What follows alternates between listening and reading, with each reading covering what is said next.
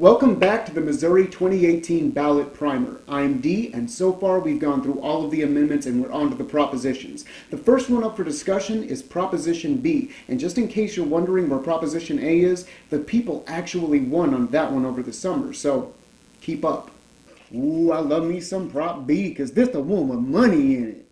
Do you want to amend Missouri law to increase the state minimum wage to $8.60 per hour with 85 cents per hour increase each year until 2023, when the state minimum wage would be $12 per hour, exempt government employers from the above increase, and increase the penalty for paying employees less than the minimum wage?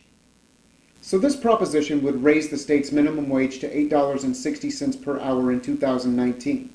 It would then continue to increase by 85 cents every year until 2023, when ultimately it will be $12 per hour.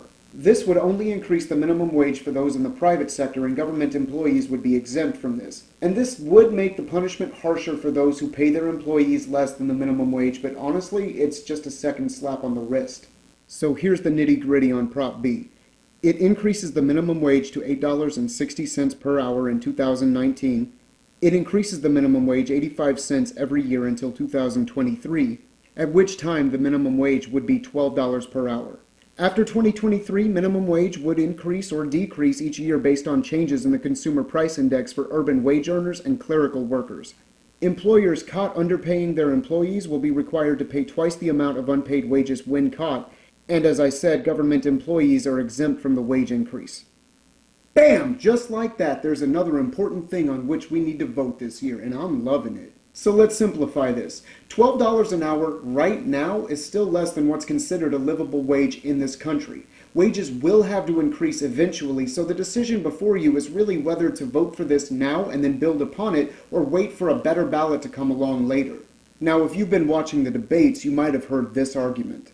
I'm going to vote no on that particular provision. I think that we need a wage increase, and we need it across the board. And one of the things, but I'm going to vote no on the Missouri measure because I'm worried that it will raise the minimum here quickly and out of step with other states. I don't want to see jobs lost. Yeah, Josh Hawley's messaging pretty much toes the Republican line, and I'm not making a judgment call. I'm not condemning Republicans or Josh Hawley with that statement. I just calls it like I sees it. I also keeps it real.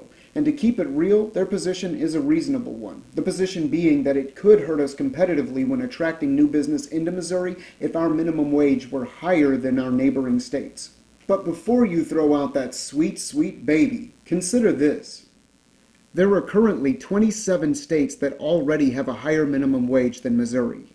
7 states are already planning to have a minimum wage of $12 an hour or higher by 2023.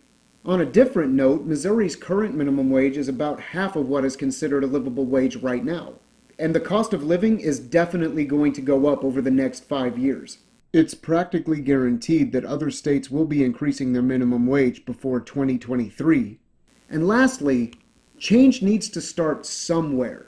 Missourians deserve to get paid a fair wage for a fair day's work, and $7.85 an hour is not fair. Not when the average take-home pay for somebody working full-time on minimum wage is $290 a week, and the median rent for a one-bedroom in Missouri is $771 a month. And companies don't just come here because we're cheap. They come here because we're a center staging platform for all kinds of business, and we're in the middle of the country, and we have always been the gateway to the West. Missouri deserves better than this. Missourians are worth more than this. We're worth more than this.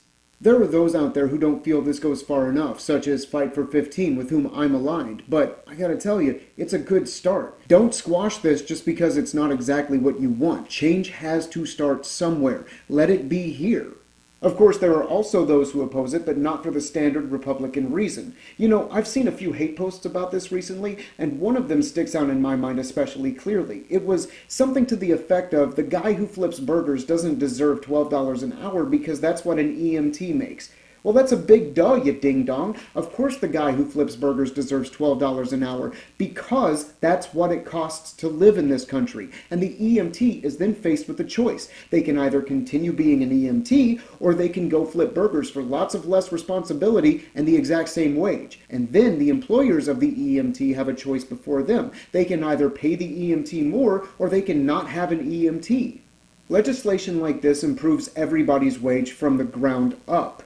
which improves everybody's quality of life and also happens to help the economy by thwarting one of the biggest threats to a functional, flowing economy, circulation stagnation. That is something that occurs when wealth isn't allowed to circulate throughout the entire system, but instead gets hoarded at one point. People at the very top of the corporate ladder are making a lot more money than the rest of us, and I'm not saying that they shouldn't make that money or that they should make less money.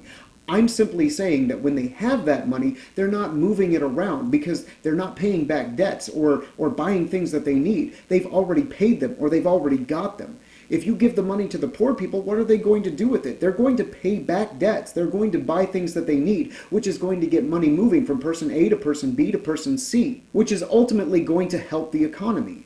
Look, you need more to live on. We all do.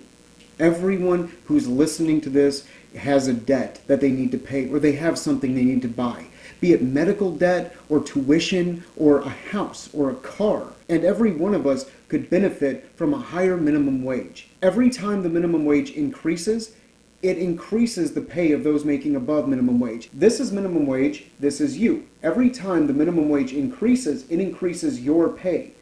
And yeah, usually that gap gets a little bit tighter. That's another problem. That's not this problem. Don't deny people things that they need just so you can feel that much more superior to them. And to those people who actually buy into that post about the burger flipper, just let me say this. Whatever choices that person made in their life to get to the position they're in, they still deserve to make enough money to live on.